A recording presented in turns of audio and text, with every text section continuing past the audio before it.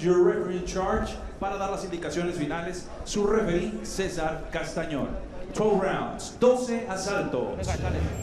Manager, intercambio maderas, señores.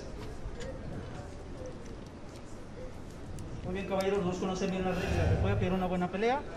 Están prohibidos los golpes con la cabeza, debajo del cinturón, en la espalda y en la nuca. Se protegen los dos todo el tiempo y cuando yo indique fuera se separan sin tirar golpes. ¿Quedó claro para los dos? Suerte que gane el mejor. You know, Sergio, a lot of times fighters warm up hitting pads, jumping rope backstage. It looked like Martinez, the only warm-up he had was punching himself in the face right after he got his gloves on, and they ran him down to the ring. Well, he said he had a great camp, and his training is going to speak for himself, so all he needs to do is warm up that chin and let him fly. All right, so it's El Rey versus El Taz with Julio Cesar Martinez's WBC Flyweight Championship in the balance. Scheduled for 12 rounds. Martinez has promised a KO. Calleros, who took this fight on short notice, is relatively high level. He's already fought for a world title. Here we go. No, Calleros has 9 losses, but only 3 were by knockout. 3 of them were by split decision, so they were close fights, and then 3 by decision. So he is a veteran there, very experienced, Calleros. Martinez in the white trunks, Calleros in the green. Calleros had a fight in September that fell through. He said, I kept training, I feel very good physically, I've got more experience, I'm staying positive, I'm going for the win. And again, he did come in at 117.4 pounds, 5.5 pounds over the weight. I would love to see Martinez dig down to the body and check him and see if that weight, that extra weight, is going to actually be a disadvantage. Oh, for nice left hand, and he caught him early! He caught him early! Calleros, did he touch the canvas? Yes, he did! What a start for El Rey! 7, 8. Camina. No warm-up needed for Martinez, and Calleros in a world of trouble a minute into this championship bout. Martinez should jump on him right now. Calleros got hit early, got hurt early. Let's see what kind of closer Martinez is. He knows it's a 12-round fight. How aggressive will he be here? When you get caught that early, the cobwebs aren't out that much. So, a straight right affected him as well. Martinez should jump on him right now. Don't let him revive. Don't let him get his legs under him again. Martinez bouncing around on his toes, trying to be patient, but at the same time, trying to get Calleros out of there.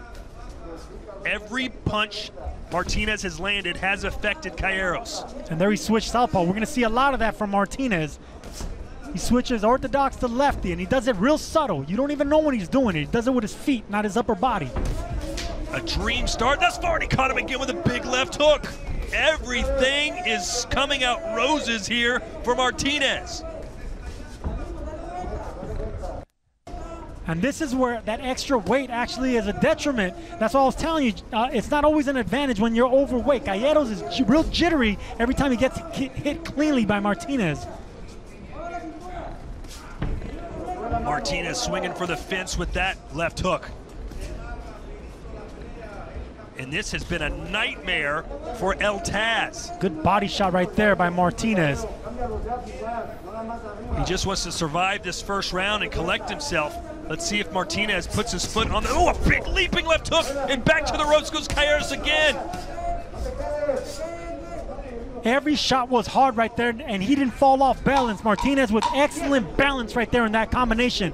Right there, you seen him turn southpaw. Got him again. Does he have one final flurry in before the end of the first round? That will do it, but what a start for Julio Cesar Martinez.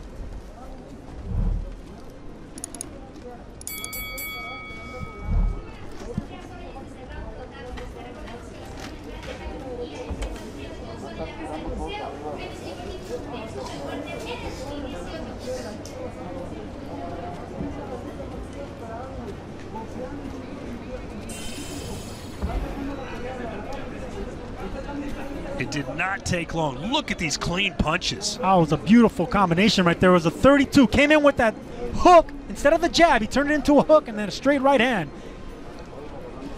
Those clean uppercuts right there. Catching the counters, coming back. The aggression, not falling off balance for Martinez. That's what makes him so spectacular. He's a buzzsaw, but he doesn't fight sloppy or get off balance. Martinez just excellent champion to watch. So how would you approach this second round if you're Martinez? If I'm Martinez, I'm going to jump on him because I'm telling you, whenever you get hurt that early, it's hard to shake off. And if you're Calleros, you just try and stay away for a while? If you're Calleros, you want to get your legs under you and move. Don't stay stationary. Fight behind the jab. Oh, a big left hook. You could see the sweat shoot off the head of Calleros. What heavy punching power from this 112-pounder. He's just moving him all over the ring. And the punch selection that Martinez has, it comes from every angle, from left uppercuts to right, left hooks, right hooks, and then he gets an angle on top of that. Martinez is making Calleros look like an amateur. Big body shot. And this is a man in Martinez who has his sights set on a future showdown with perhaps Estrada or Chocolatito. He wants those big names, and at the age of 25, he may get them sooner than later if he can continue this type of performance.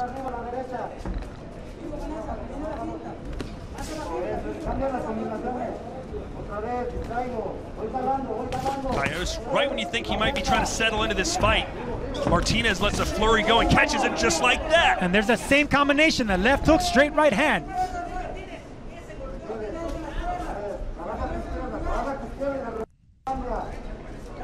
No jabs from Martinez, everything blazing.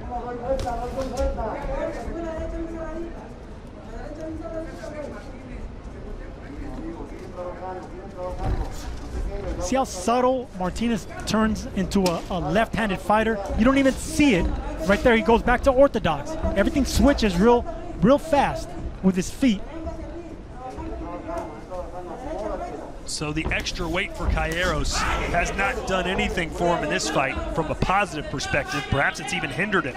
And there he goes, Martinez explosive with that combination, then real subtly switches to southpaw.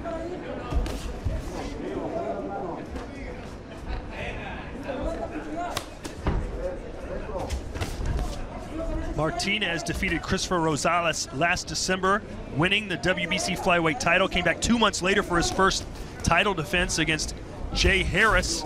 And this is his second title defense, and it has been fantastic from the opening bell. And there's some power jabs from Martinez.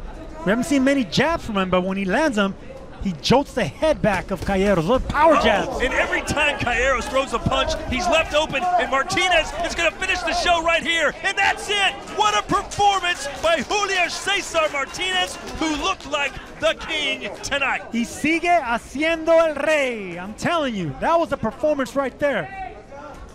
Chocolatito and Estrada, this may be the future this may be in your future. This 25-year-old killer who just completely dismantled Moises Calleros like he was stepping in the ring for the first time.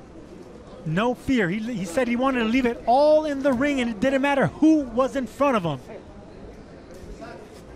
So the under 5.5 rounds cashes for those of you watching at home, and it was never in doubt. Look at these punches landing for Martinez. No wasted energy. It's hard to defend against a guy that switches from lefty to righty, and every shot with bad intention. Look at right there, he goes from orthodox to southpaw, and punches coming from everywhere. Calleros couldn't hide because he didn't know where the punches, at what angle they were coming from. Yesterday, when we spoke to the fighters, Martinez said, I feel I want to dominate my division, then move up to super flyweight to go up against Juan Francisco Estrada and Roman Chocolatito Gonzalez. With what you saw tonight, how would he fare in that weight class against those two fantastic fighters? I think he's just so active. He's so unpredictable from switching that they have to train for two styles, an orthodox fighter and an unorthodox fighter in the southpaw. So he's going to be a handful for anybody, no matter the weight division. We make it official now with Pablo Flores.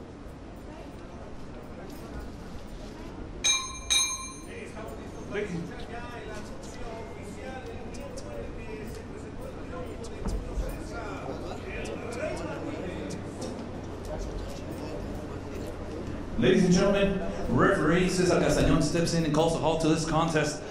The with a time of 2 minutes and 42 seconds in the second round. Tenemos el tiempo oficial 2 minutos 42 segundos del segundo asalto.